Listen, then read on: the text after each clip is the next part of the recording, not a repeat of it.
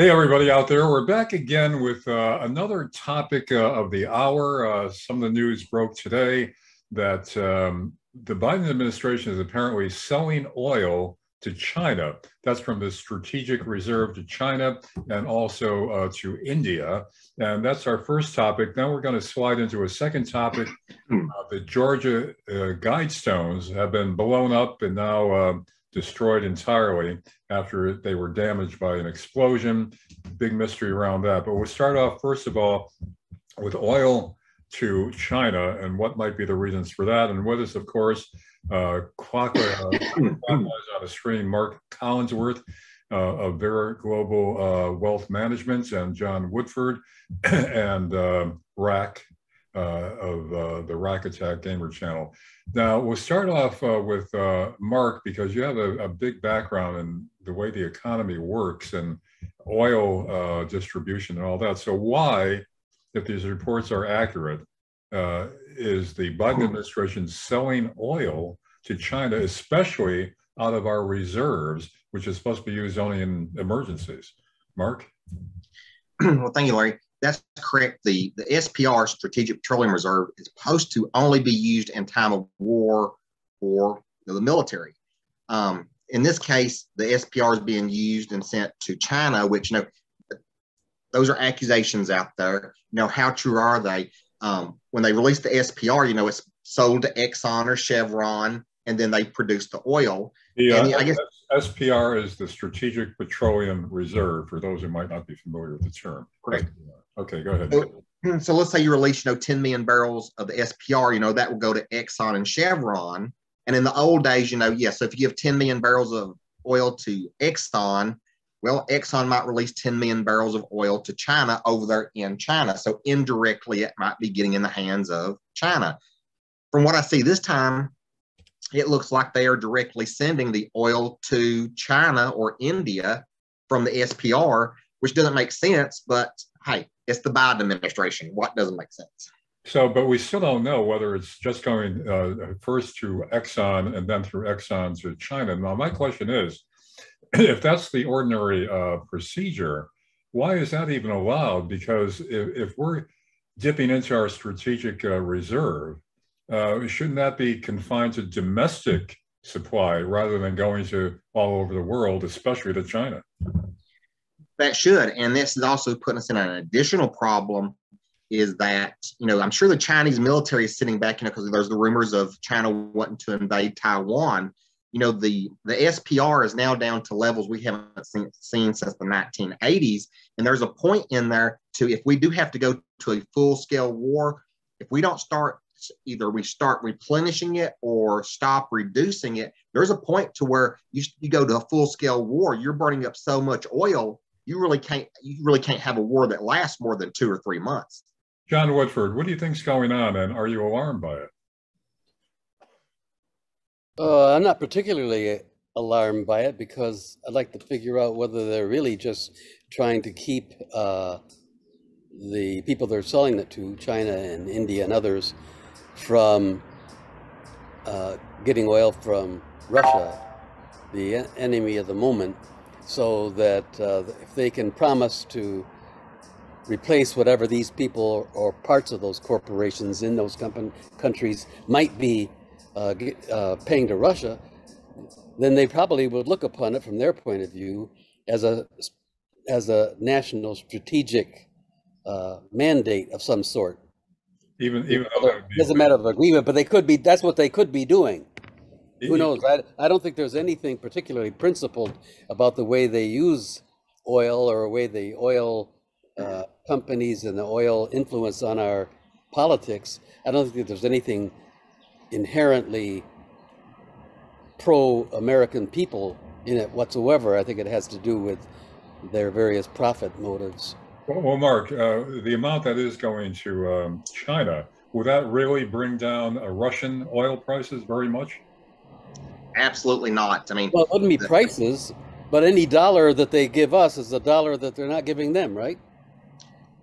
Well, you could look at this way, but if you are transporting oil from the United States to over there, China, the transportation cost alone would be huge.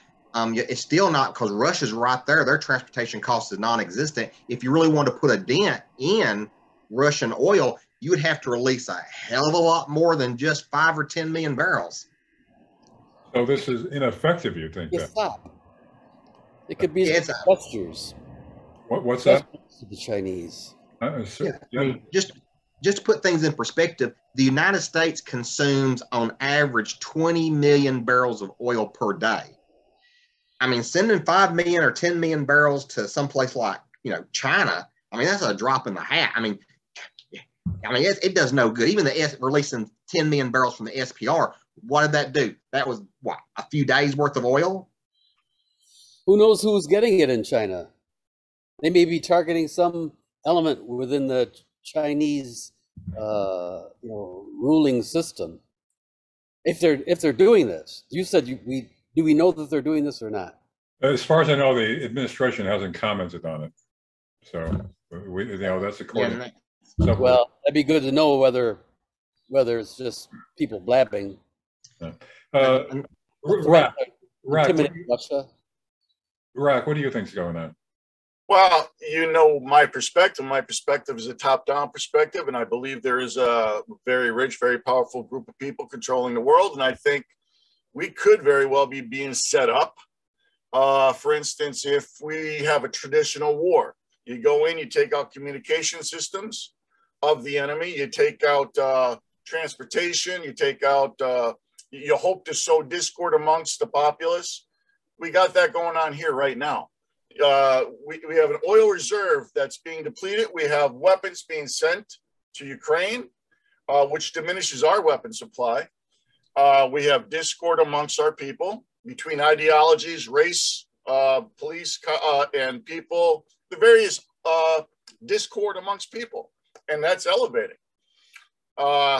If this could very well be a weakening in preparation for something further.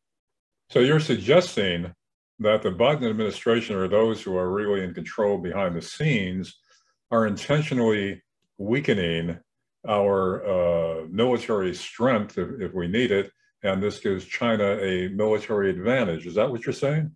I'm alluding to that. I don't know if it's true. It could very well be China itself doing it. I mean, we are being manipulated by some entity. If it be New World Order or be China or something like that. What do you mean it could be China itself doing it?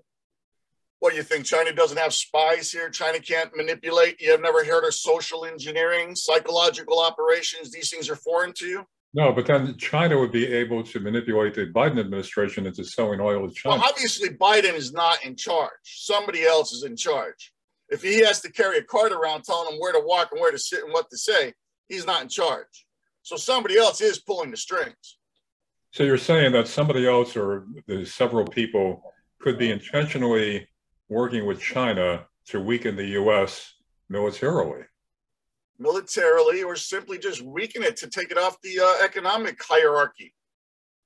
All right. Well, I know our other two guests here probably think that that's a little too conspiratorial, but short of that,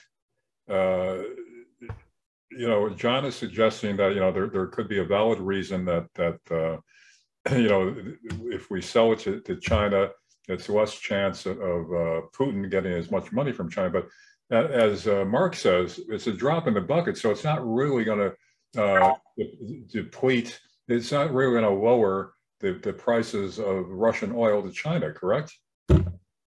The purchases, I don't know. I don't talk about a valid reason because I don't think it's all just people chasing dollars as far as I'm concerned. But I just don't think that I don't think there's a master group of people controlling this stuff. The worst thing that's happening to our country is that a massive amount of our wealth is going into the Pentagon.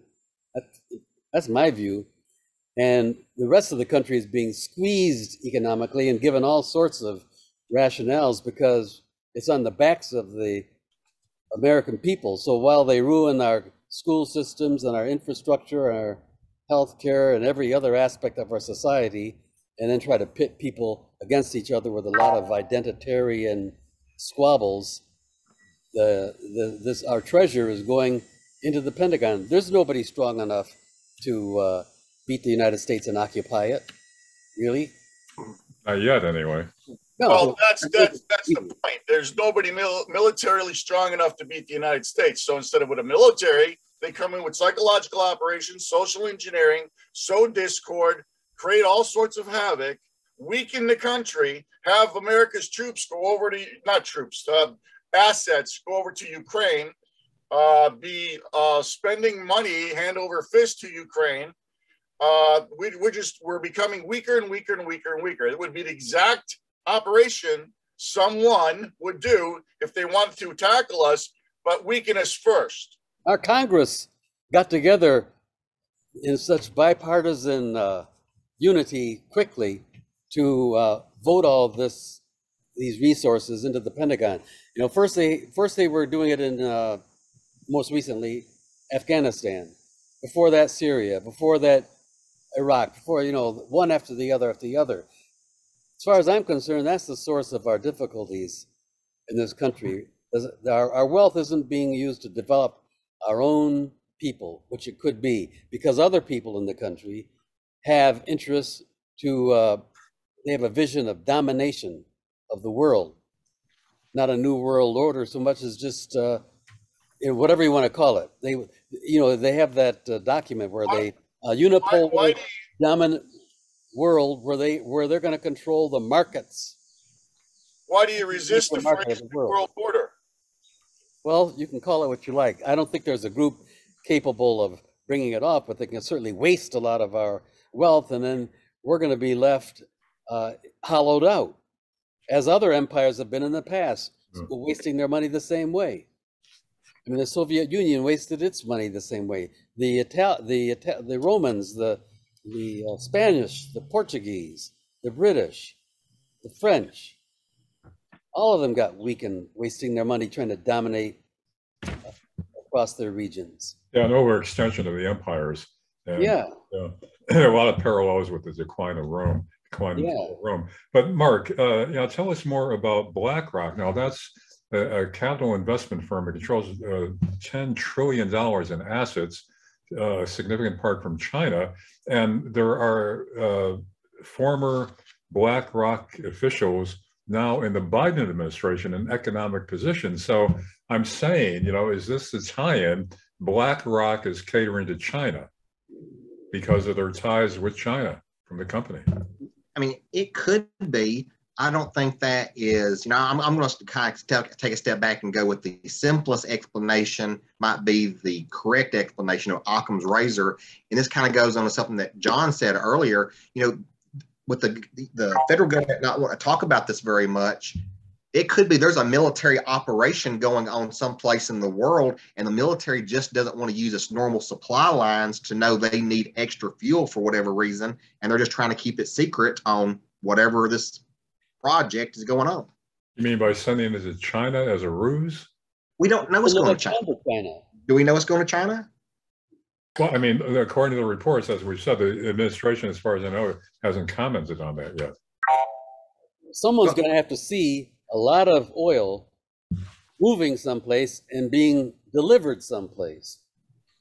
That's a lot. It can't be done invisibly. Yeah. But again, I mean, generally speaking, the Biden family has been making money off of China, Russia, and Ukraine for years now. And Biden, here's another thing now that may be related in terms of catering to China, is Biden recently lifted sanctions with China. So what was the stated purpose of that, Mark, and what was the actual effect? Say that again. Biden lifted sanctions, tariffs on China. Tariffs. Yeah. So, what was the stated intention of that, and what's the actual effect of that? Well, the original reason the tariffs are put in place is China's always been a currency manipulator. And by what I mean by that is they always purposely force their currency lower and lower to make their goods cheaper when they're sold here in the United States. And the United States could never stop them from purposely depricing their products here in the United States. So they essentially, Donald Trump slapped tariffs on them, saying, hey, if you want to keep on pushing your currency down, we can't stop that, but we can make the price of goods so high here in the United States through tariffs that no one's going to want to buy your products anyway. And that kind of sent a message to China to stop the currency play. And it worked. If you take the tariffs off, all you're going to do is send another message to China that the Biden administration is weak, and they're going to take advantage of that. So there's no valid reason to our benefit of lifting the tariffs on China, is there? If you lift the tariffs, it'll bring prices down. It'll bring prices down because China is purposely manipulating their currencies to make the products cheaper. So yeah, that will bring inflation down a little bit. But here's the trade-off to it: is U.S. companies now with that weaker Chinese currency will be more motivated to send more employees over there. Think about it this way: if it's cost $100,000 a year here in the United States for a job, and the currency in Japan and China is cut by 50%, well, now you can hire 2 people in China for that exact same $100,000. So you're just going to move jobs over there. But if I'm understanding you right, there could be some benefit in bringing inflation down to some extent because the prices are lowered by lifting the Chinese tariffs, so we buy stuff cheaper. It'll bring prices down a little bit, but the number one cause of inflation here right now is gasoline prices. The second part is basically home prices, and then home prices, because people can't afford homes, are now flocking to apartments, and now rental prices are going up. You know, among the former BlackRock officials that are now working for the Biden administration is Brian Deese. He's head of the Economic Committee, the National Economic Council chairman. And he just said the other day, which is getting a lot of play, at least on Fox News, he said when he was asked, actually asked on CNN by a reporter, why should Americans be expected to continue paying high gas prices? And how long should we expect to do that? And first Biden said, as long as it takes to defeat Putin. Then Brian Deese, who was the Economic Council chairman, said, this is in order to preserve the liberal, quote, the liberal world order. Now, I'm sure Rack's ears perked up when he heard that. So Rack, is this confirmation that the New World Order does exist, as you've been saying all these years? As far as I'm concerned, I don't need confirmation. I've been looking into it 20 years. There's just tons of evidence everywhere. And Biden himself just got done saying it a day or two ago, of the liberal world order. If they want to change up the name to liberal world order instead of new world order, that's fine by me. But still, there's a powerful group of people controlling what goes on in the world. And like I was saying about the weakening of America, you have food processing plants blowing up and burning and planes crashing into them. This is another aspect of weakening the United States for who knows what's going to happen. There's always a world order, but it's never static. I mean, they have on the dollar, don't they have succulent? They have a world order as on the new world order is right on the dollar. But what people mean by the phrase can be changes right over time depending upon the balance of power between different countries and who's in the saddle, and do they have, what kind of crisis do they have? Do they have a ecological crisis versus socioeconomic crisis? I mean, there's challenges all the time. Unfortunately, people are screwing up the earth while they bandy these terms. Everything we're seeing, I don't know who's in control of that, but whoever it is, they're not doing a very good job of controlling things. They're all going to go down the tubes. And if they have a war and start slinging nuclear weapons around, which is more, which is the worst threat now than it has been in the last 15 to 20 years, all these talks will be pretty much academic about what kind of order we got. Mark, how do you react to that phrase being thrown out by a Biden administration official, the liberal world order must be preserved? And Biden himself. I didn't catch him actually saying that the other day, you say? There's a video on it. Yeah. Mark? I've always thought, when they say New World Order, I mean, if this was 2,000 years ago, the New World Order was the Roman Empire. 300 years before that, it was Alexander the Great. 500 years after that, it was Genghis Khan. So it's really just a catchphrase to say, hey, this is going to be the country that's going to be the superpower at the time. And so when they say the New World Order or liberal New World Order, he's basically saying, hey, liberals are going to run this country in a few more years. Yeah. Look, the phrase New World Order can be used generically to talk about one progression to another, just generic phrase. But there's a different usage. There's been books written. I can't remember the guy's name. Some sort of a religious guy was one of the first ones to write about the New World Order. Pat something, I forget the name.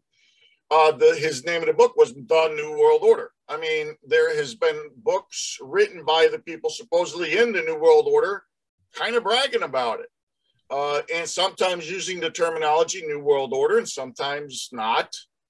I every time I come to one of these, I always allude to the New World Order, because if it is controlling the world in every aspect of it, then it has its hands in everything. I can't see a talk about economics without knowing that the economics are being messed up on purpose. And also, every time I come here, I feel like I'm the dentist and all you guys need teeth pulled, and they're yanking, and you're like, oh, no. Well, there are books called The Kingdom of God. Many books with titles like that. So people can make up titles and project some kind of view on the world. But that doesn't mean we're in one. That doesn't mean we're living in a kingdom of God. John, it could mean living in a New World Order, and that it's just hard to swallow because it's been demonized. It's not. It's like something a company makes as a slogan. Well, it's like the big lie, like that kind of slogan. Well, Rack, who's running this world order? Where's the international bankers, the very rich people, the very rich families that have been in charge of things for a long time, kings, queens, etc. And if that's the case, why didn't they keep the Roman Empire going, or keep Alexander the Great going, or keep Genghis Khan going? It seems like every time they take one step forward, they take two steps back and lose all their work.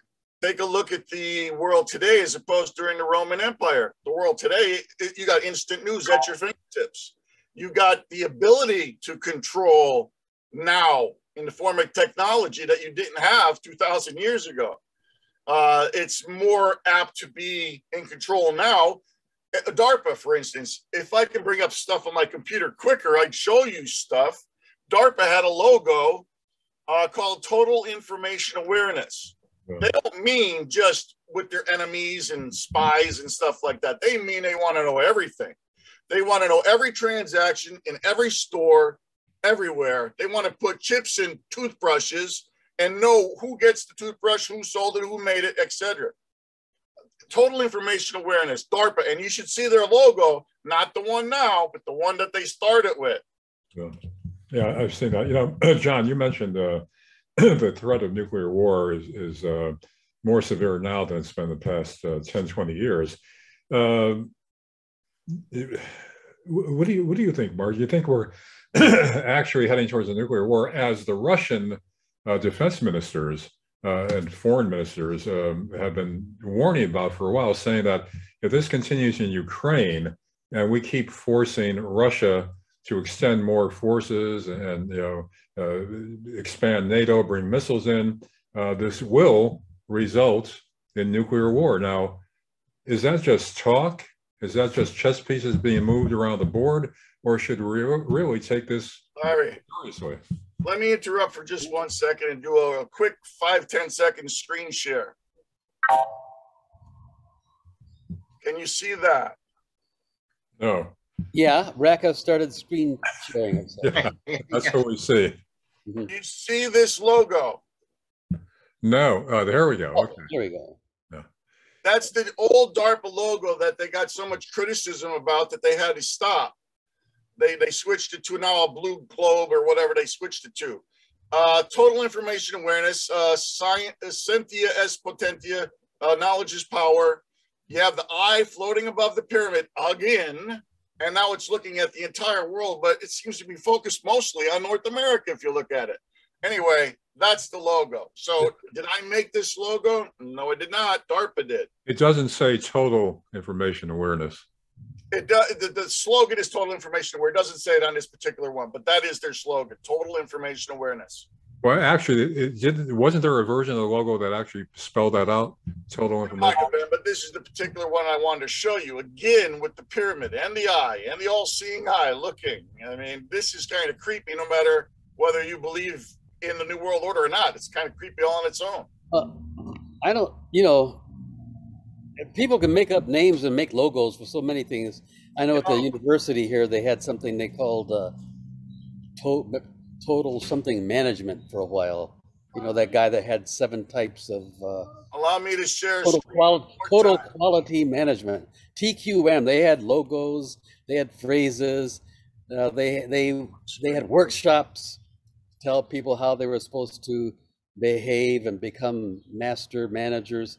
So I mean, I put this as just a more grandiose variety to me of the same sort of hype. They can call, we didn't have a total quality, but they had something they could verbally, they had it. Can you see the screen? Well, yeah, I see that. You see the title, How I Learned to Love the New World Order? Yeah, but this is by the same guy writer of the identify story. as an idiot. You already identify him as someone who's a kind of operator with not too much on the ball. Whoever wrote it for him, who knows what's in his head? But I mean, that's. Yeah, but I think he's trying to look and he's trying to seem intelligent and with it on top of things. Yeah, it was written in 1992. Well, he was about as the same. He had a little bit more marbles as far as control, but he was the same idiot then as he was now. Yeah, but I think Rack is saying that, or are we suggesting that this reflects, you know, other people behind him, you know, more of an agenda that he was the spokesman for in that article. I mean, you know, this is a big article in the newspaper. So therefore, it reflects the mindset of people far beyond Biden. You know? Everybody who gets the Oval Office brings in a pack of people, and they figure it's their day to make hay. And unless there's some kind of crisis that actually requires them to do some thinking and planning, which pops up every now and then, the rest of if it's not, they're in there hustling and scamming and trying to build up their personal and familial wealth while they're in the saddle. And we've seen these people operate from generation to generation. That's why all of a sudden they start having families and dynasty attempts in the United States where they're trying to pass power along to their children, you know, openly. But you know, that's what they're in there, and so that's where they're in there now. These people. Yeah, so you're saying nothing new about that. But getting back to the question I asked just a few minutes ago was, should we take Russian officials in general seriously when they warn that we are heading towards a nuclear war if we keep it up in Ukraine? Mark, should we take this seriously?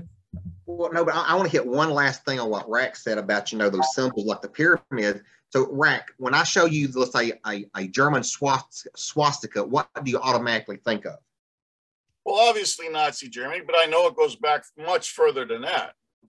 Correct. Before Nazi, the reason the Germans took it was because it was an Indian symbol for good luck. Well, didn't bring them a lot of good luck. Before it was made a symbol for good luck, it was actually a symbol for comets. So when you show stuff like the pyramid, it's just people are putting bad connotations on it. When I see the pyramid, I'm simply reminded from what it's basically represents the United States because on the United States dollar, and it's simply as the reason it was put on a dollar was to show that the United States is always building its country up. So when I see it on that DARPA symbol, I simply think someone thought, hey, this is a cool idea. When slap this, that we're always working to improve the situation. Two things. I've known Larry for maybe around 5-6 years now. And when we started, one of the first things we talked about just out of the blue was the New World Order. And since then, because he does YouTube videos and he's a news person and whatnot, I've been trying to show him, convince him of the New World Order's existence the way I see it. And he has resisted many ways. and the resistance is similar to yours and to John's. And what it is I'll bring up one point and you think that's my entire argument. I have 10 million points I can bring up. I can sit here all day and just put on a presentation for the next 15, 20 hours. However, just by knocking one point, you're missing the other 999,000 points. I have another thing on my screen here, which even goes to why people do this. That is CIA dispatch 1035-960, gained from a FOIA request, which goes back to the Kennedy assassination. When too many people were questioning the Kennedy assassination, the CIA wanted to shut that down. What they did was they demonized the phrase conspiracy theory, make it a bad thing to where people wouldn't want that upon them. And that's how they shut down people looking into oddities of the Kennedy assassination. And since it worked good with that, I think they've used it ever since for just about anything.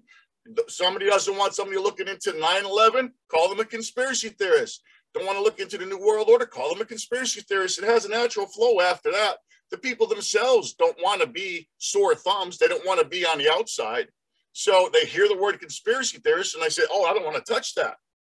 I don't want to touch that. I'll be laughed at. I'll be made fun of. This is the repulsion that people have. And it was engineered. The repulsion within people was engineered in the 1960s. All right. Let's get back on this. I think Larry wants to talk about nuclear war. So, yeah, again, the Russians keep warning about that. Should we take them seriously? I am going to say no. And the reason why I think it's just talk. And this is my reason why. Russian technology is way. I think John wants to burn down this whole operation here. Well, I'm going to start my fire. Go ahead. He's grilling. I think Russian technology is way behind the United States. One of the reasons the Soviet Union collapsed is because Ronald Reagan with the Star Wars project. There's a theory out there that the Star Wars project was already up and running before Ronald Reagan even requested the billions of dollars. He just wanted to make it that much bigger, and the Russians just couldn't compete with that. And I think to the point the Russians knew, if you launch missiles at the United States, there's a system in place that's going to knock down 99.9% of your missiles, and then the Americans are going to shoot nuclear missiles back at you, and we have no defense system to really hit 99.9% of their missiles. And I think the Russians are just using that to throw it on the table to scare people. What I am more concerned about is one of these small third world countries. The old saying is, I sleep well at night when my enemy holds 100 nuclear missiles. I sleep very uncomfortable when my worst enemy owns just one, because when you own one and only want one, it means you want to use it. Well, what do you think, John? Well, yeah, I think I agree. I think that they know that it would be absolute suicide. So unless they have some kind of strange, death cult like those people who had the Kool-Aid down there, unless they are run by a pack like that, there's no way that they would want to get blown to Kingdom Come just because they sent a missile towards the United States. Well, what I do find alarming is there's a number of the younger generation of people in government who don't seem to realize the consequences of a nuclear war and think that we could fight a limited nuclear war, that it could be contained. Now, with that kind of thinking, that could lead to catastrophic results through that stupidity, miscalculation, somebody going rogue. So I don't know how to take this, whether we should be much more alarmed over the prospects of a nuclear war with Russia than we've been for the past 15, 20 years. Well, George Kennan said it was stupid of the United States to be going over there and trying to get Ukraine into NATO in the first place. Yeah. That's the whole topic. Because it leads to this kind of instability. A lot of them, you don't want to have a region like this with the kinds of problems they've got on both sides of these contests. To make them unstable and get them fighting is something that a so-called mature or rational superpower wouldn't be trying to do. But we seem to be run by people that come out of these think tanks, and they want to make their name by trying this or that kind of tactic. And as far as the New World Order goes, Rack, I think the tide of human history is the main refutation of your notion that history doesn't work that way, hasn't, and can't work that way. There are no human groups sitting around who are able to forecast and then control the tide of history. They can cause problems, but I don't really fear any people going to take control of us or make us think. I mean, sometimes there are conspiracies. If there are, the conspirators can be usually identified, and we can see what they were trying to do. But a master plan, like there's something that's something to me like out of a comic book. And if I told you that presidents like Reagan and Nixon went out into the middle of the woods in San Francisco and wore robes and worshipped in front of a 40-foot wooden owl, would you think I was ridiculous? Or I know about that thing out there that the people run. I know people who would go out there. The one used to be here at the university who was in that group. I can't remember what's the name of it. Bohemian Grove. Bohemian Grove. The Bohemian Grove. Yeah. I mean, it's a glorified men's club with rich fantasists, and they go out and party and talk. Now they have other things now, the Aspen Institute and this place and that. All a bunch of rich people go get together, and to the extent that they are rich and influential, they can put their finger on the scales here and there, but they're not controlling the whole arc of human history. What would the 40-foot owl represent and the ceremony called the cremation of care, where they burn in effigy a child? You have to go to let a Freud or some psychotherapist deal with whatever that might mean to them. But what does such fetish? Humans have been doing a lot of fetish type behavior with symbolic objects from time immemorial. The reason I even brought this up is because you said, I don't believe that a big world conspiracy is going on and people meet and stuff like that. I already gave you one meeting place, Bohemian Grove. I could give you the Bilderberg group. I could give you the Davos group. I could give you the Trilateral Commission. And they're all in competition with each other, aren't they? Maybe, maybe not. Yeah, and secrecy is the best recruiting tool. People sit back and know. When I joined a college fraternity, I'm sure you guys have all heard about the crazy stories that went on in college fraternities. I joined a fraternity in college. Guess what? It's nowhere near all that secrecy. You know what? People talk about the Masons. I'm a 32-degree Mason. It's nothing like what the conspiracy theorists talk about. And when I tell a conspiracy theorist I'm a 32-degree Mason, it's not that they say, oh, you're not high enough because it goes up to 180 degrees and you're nowhere near it. Well, great. I've never heard about this 180 degrees thing. Come on now. Well, I'm not going to argue you with Freemasons, but there is different thoughts about that. Don't forget the Rosicrucian. 180 degrees to 360, or that they weed out people and they leave people sitting that they don't want to know the whole story. That's other things I've heard. All right, guys, let's wrap up this segment, this topic. I mean, we're going to be sliding in for those of you. Why do you have to wrap? For those of you still out there, right after this, we're going to be another segment. And we're going to be talking about the destruction of the Georgia Guidestones and who was behind it. Now, we have a Mason on board here. John says the Rosicrucians might have been behind it. Illuminati. So stay tuned for that topic in just a few minutes. See you then.